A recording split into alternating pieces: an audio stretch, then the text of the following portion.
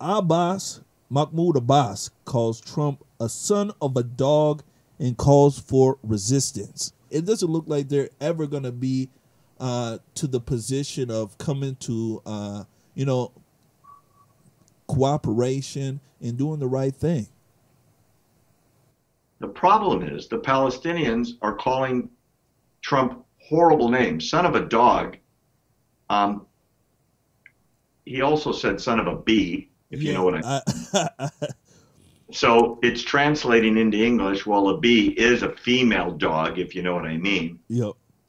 So they're calling him horrible, horrible names. And they're saying he should be killed. And they're saying Netanyahu should be killed.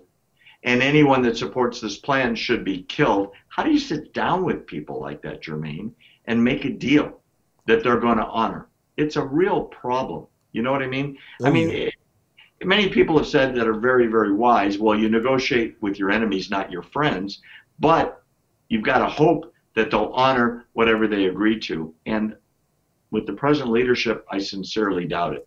New leadership in the Palestinian Authority has said they want to negotiate a plan with Israel. It's going to take Mahmoud Abbas out of the way. Maybe even elections. Woo, elections. Oh, wow. You know, imagine if Jimmy Carter was still president because he never gave up the White House. Well, that's what the Palestinians are dealing with. Oh, Lord. Jimmy Carter, although he wasn't the best president, didn't leave office with $1 billion. Well, Mahmoud Abbas is going to die with that much money because he's stolen it. And Europe doesn't want to give him any more money. The UN doesn't want to give him any more money. And certainly the United States has cut off the money. It's going to take a new leader from the Palestinians to step up and say, I want peace. Or as Golda Meir, the great female prime minister of the state of Israel, the first leader in the Middle East in the history of the world, she said, when the Palestinians love their own children more than they hate ours, there will be peace. And that's what it's going to take.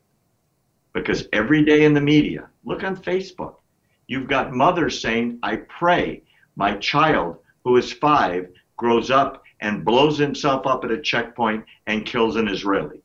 Oh my gosh, Jermain, what kind of society is that? It's a death cult.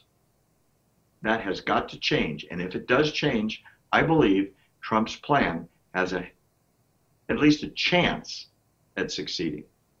But until then, and unless that change in leadership happens on the Palestinian side, Jermain, I'm skeptical and not very optimistic. Sorry, but that's the truth.